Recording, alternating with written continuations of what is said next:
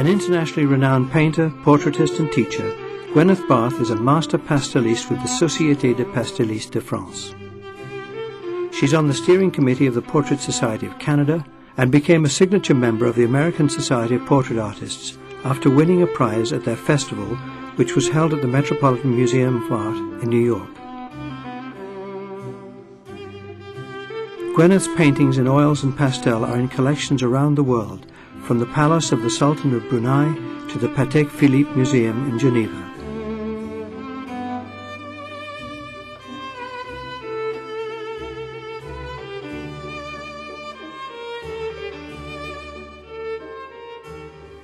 I'm going to show you how I paint a portrait in pastel.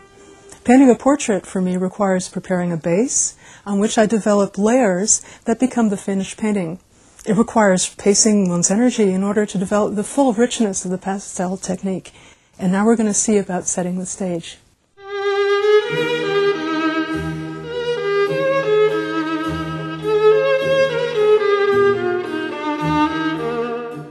Everything begins with light.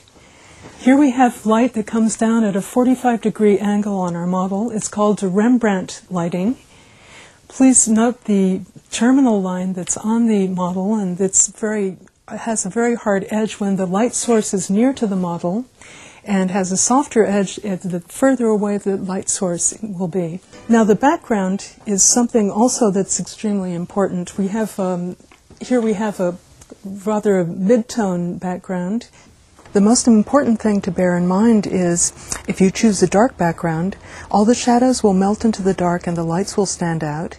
And inversely, if you choose a light background, the lights will disappear and the shadows will stand out.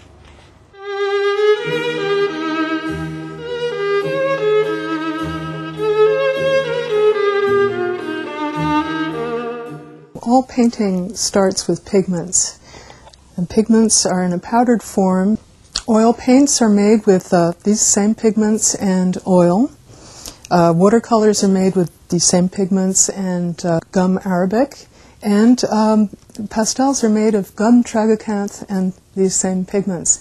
In a solution that's more or less concentrated, if you have very hard pastels, you have a very strong solution of tragacanth glue.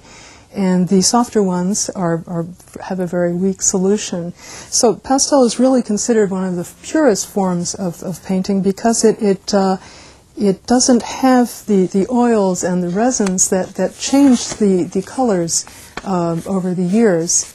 If you start with the soft pastels, the tooth of your paper will be filled immediately, and you will not be able to build up the layers of painting that you need in order to have a rich pastel texture.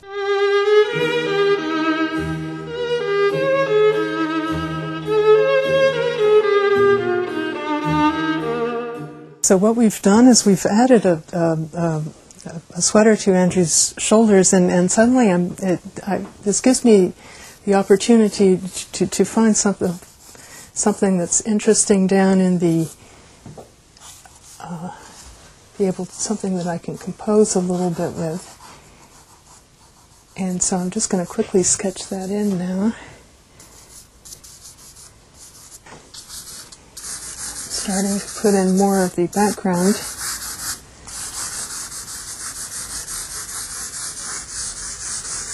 Just also with the edge of a pastel, just the beginning. Influenced by the red sweater, we've changed the background to a complementary green.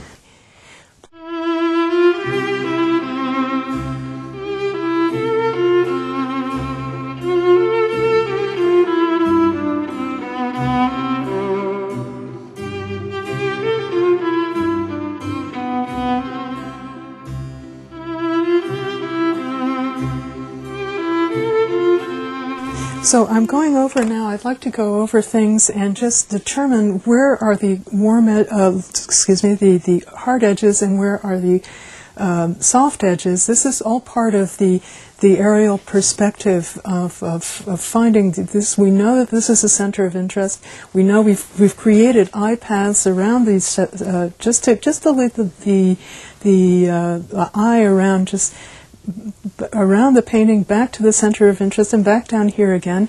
And also now I'm deliberately looking to see if I have soft edges where I want them to be. Soft edges recede, and hard edges, everything that is a hard contrast will come forward. Although fixative can be used at all stages of the painting to bring some tooth back to the surface, I usually only use it quite lightly at the end. The painting started with a simple premise that was light. It's built up in complication with the different steps. These need to mesh in the finished portrait, which must go back to the simplicity of the beginning. Ask yourself, do I feel the light in this painting? If you do, you're on the right track.